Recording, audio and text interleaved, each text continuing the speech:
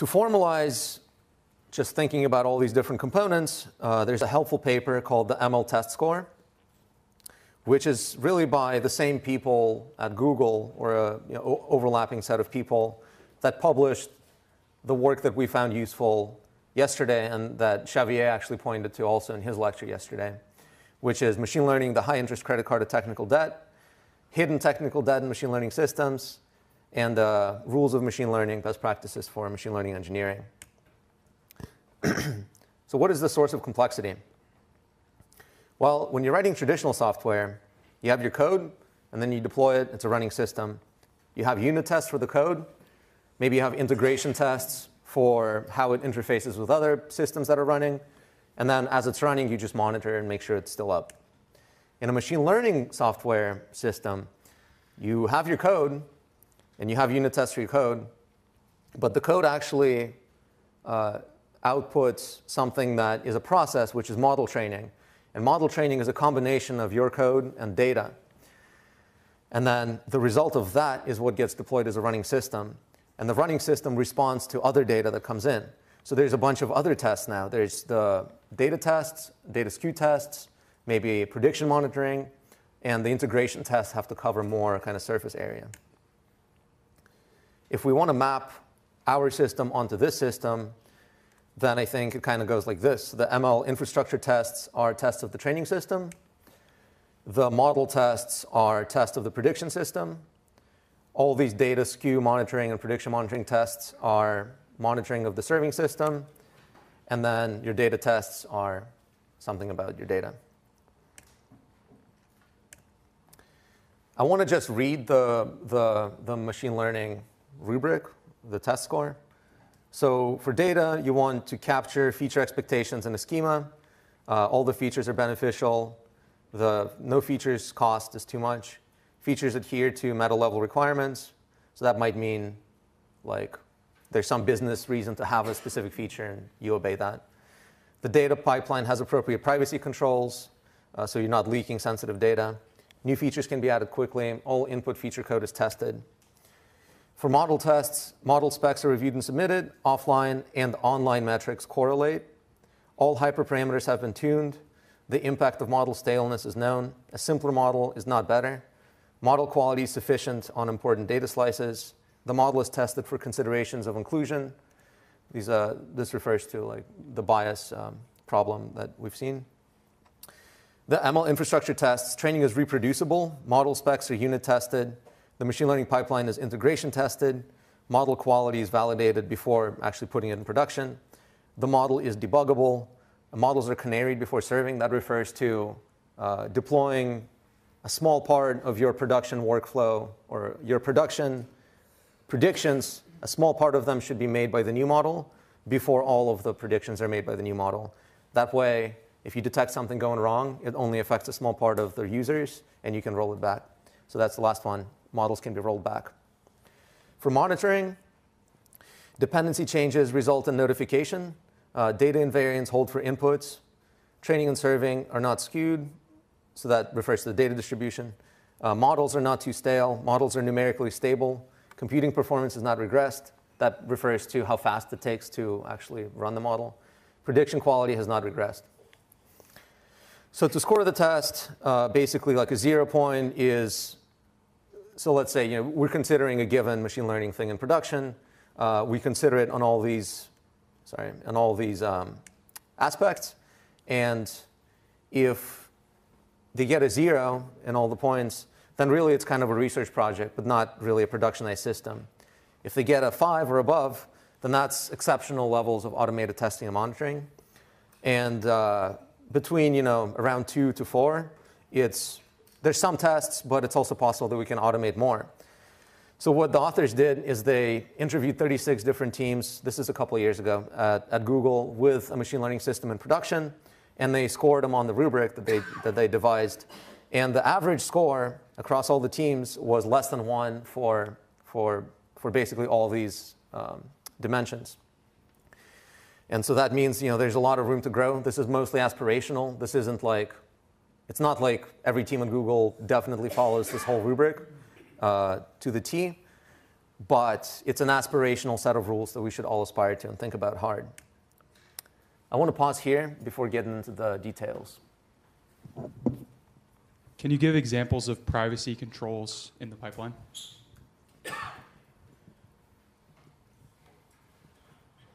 So you might have a data source that has something sensitive about the user and something not sensitive about the user, and you only care about the part that's not sensitive. So maybe the action that they took on the site, and the sensitive thing is their name.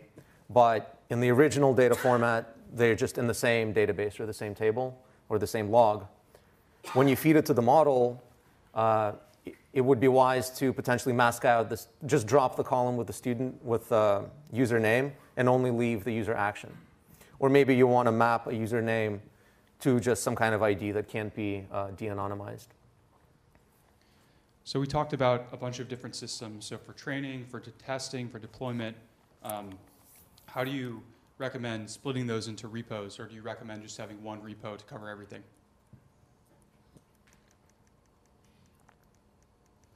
Just going to reconstruct this thing.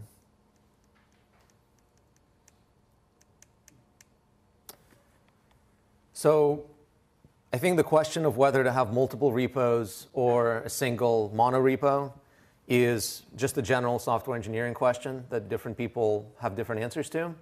I tend to want everything in one repo, and that's also the answer for a lot of companies like Google. Everything is in one repo. So that means, let's say you have a machine learning system that's eventually deployed to mobile. So that means the mobile code is going to be in the same repo as the model code, as the training code. So it's all in the same repo. So the reason that is nice is because, let's say you update the version of the mobile operating system that you want to support. Now your model breaks. So you can, that has to be fixed potentially in the model code, not in the mobile code. So if you have the same set of continuous integration and it's all in one repo, then you'll find out about it. You can fix it right there.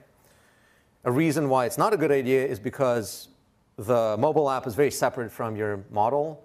And so why should it be in the same repo? So you might have two different repos, and then something will break in the mobile repo. They'll have to submit an issue to the model repo. And then when the model repo is updated, you'll have to submit an issue to the mobile app repo for them to increase the version of the model that you're using. So I think that's kind of more back and forth. I think it's not worth it. It's nice to just try to have stuff as much as possible in one repo. But I can see the downsides too. You know, there's a lot in one repo. I can actually add on it. Yes, Google has one single repo, but it's more a question not about how many repositories you have, but what is your output artifacts. So it has work system which actually configure how many artifacts you kind of get from this repository. So in this case, you will have one artifact for mobile, one artifact for your site. So it's not that you have a huge kind of binary. You kind of split it on binaries level. Yeah, that's a good point. So a single repo can produce multiple artifacts, and that, yeah. So basically, the fundamental problem is that things develop at different rates, and dependencies change at different rates at different parts in the stack. And dependencies might affect things downstream of them in a way that is very hard to predict and involves different teams of people. If the different teams of people work in different repositories, then the way they communicate with each other is through versioning, and everything has to be rigidly versioned. If the different teams of people work in the same repository, then they don't necessarily have to version as much, and they can kind of iterate faster because they will see that something this team changed, broke something in this other team immediately, and at the cost of just a bigger repo. Yeah, I mean, bigger repo is added overhead because then you have to be more careful about pushing to it. There's a bigger set of tests that you have to run. So in some cases, that can make you move slower as well. But if you had to split into multiple repos, then I could actually see the training system be a separate thing because the same training process could apply to multiple different models, and then your different models could live in different repos. And potentially, yeah. That's all I want to say about that. 2 questions on the ML test paper, ML test score paper. 2 things it refers to are model spec and then also numerical instability. Can you give examples of both of those? So that's probably in the bottom right corner. Number 5 models are numerically stable. So that would be, there's possibilities of like overflows in your computations that, depending on the exact input, might or might not happen. I think that's what this would refer to. You just want to make sure that there's no possibility that your model actually drastically changes the computation that it does, simply because the input that you feed into it is slightly different. That was one question. Was there another one? Yeah, on the model specs are unit tested. So what are model specs? Model specs are reviewed and submitted. So this kind of framework refers more to it refers to the deep learning workflow, but it also refers to the more old school feature engineering, logistic regression type of workflow, and that you can kind of see that in the data tests. It really talks about features. And so some of this stuff isn't necessarily relevant to us. I think a model spec in this case would be something that just explains like what features it has to use, what output it would produce. And that is basically an agreement between different teams, right? So if I'm responsible for some model that lives in between data that some other teams generate, and I output something that another team is going to use downstream in their own model or in their own application, that's how we communicate. I tell you what I expect from the features, and I'll tell you what I'll output from that. How would you approach this if you're resource constrained? Like, which of these things would you prioritize, and which ones would you cut? Out of all these tests, I think, so for me, training is reproducible is number 1 in the ML infrastructure test. Because if you can't get back to where you were, then you're just not doing software engineering, right? That would definitely be number 1. Number 2 would probably be in monitoring tests. And there, I think there's a huge danger of feeling like once you've trained the model, you're done, and you just kind of deploy it, and you stop paying attention to it. And that can be dangerous because something about the way data gets into your production system can change, and it might be out of your control. So maybe, let's say you're doing predictions on images, and at some point, like when you trained, the resolution was, I don't know, 600 by 800. But then at some point in production, some other team decided to change it to 1200 by 1600. And now your model's breaking, but you don't even know because you wouldn't assume that that's going to happen. And so I think some part of this monitoring test is very important. Potentially dependency changes result in a notification to you, or some kind of data invariant that would alert you that the shape of your data changed, or the training and serving distributions are not skewed, because that would also be reflected in this problem. But something that handles that kind of problem. And then the third thing is, I'd say model quality sufficient on important data slices. Number 6 on model tests. So I think that's kind of underappreciated in people coming from academic backgrounds. So in academia, you have your data set that everyone is working on, right? So like Microsoft Cocoa, everyone's working on that. And you measure the goodness of your model is measured by a metric, like what is your area under the precision recall curve on the segmentation task? 83%. Then next year you get 84%. That's a win. But in the real world, that does not necessarily translate to a user experience that is good. So a good user experience might actually be that you never mess up on these like basic things. And it doesn't really matter to me how well you do on these things that I perceive to be complicated as a user. And so that, to me, is captured by the word important data slices. There's different levels of importance for different pieces of data. Like in a self-driving car, very important to not run over a pedestrian.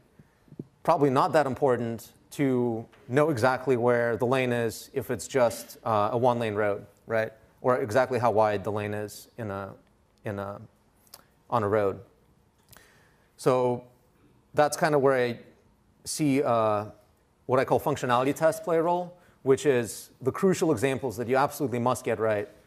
Actually codify them as a set of examples and not just as part of a validation test where the actual performance on them is going to get hidden behind a metric. So yeah, the top three: training is reproducible, something about knowing when your production system is going to break, and then testing model quality on important data.